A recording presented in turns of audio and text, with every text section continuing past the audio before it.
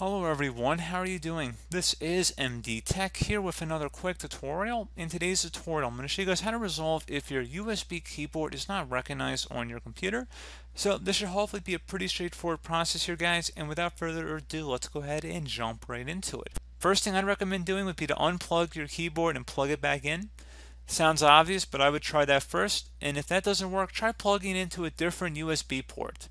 Honestly, that should work for probably 99% of you guys, but we're going to do a couple other things if you're still having an issue after trying that, and that will entail opening up the start menu and then type in settings. Best result should come back with settings here. Go ahead and open that up. Scroll down and select ease of access. And then on the left side, you want to select keyboard. So you're going to have to scroll down underneath interaction, select keyboard. And then on the right panel here, you want to go and locate use filter keys. And it says ignore brief or repeated keystrokes and change keyboard repeat rates. Go ahead and make sure that's in the off position here.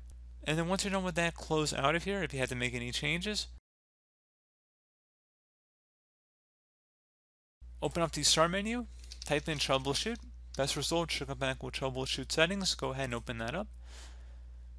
You want to select additional troubleshooters on the right panel. And then underneath Find and Fix Other Problems, select Keyboard, Find and Fix Problems for your computer's keyboard settings, and select Run the Troubleshooter. So it didn't find anything in our case, but it might in yours. Go ahead and select Close. So just close out of there, restart your computer, and that should be about it.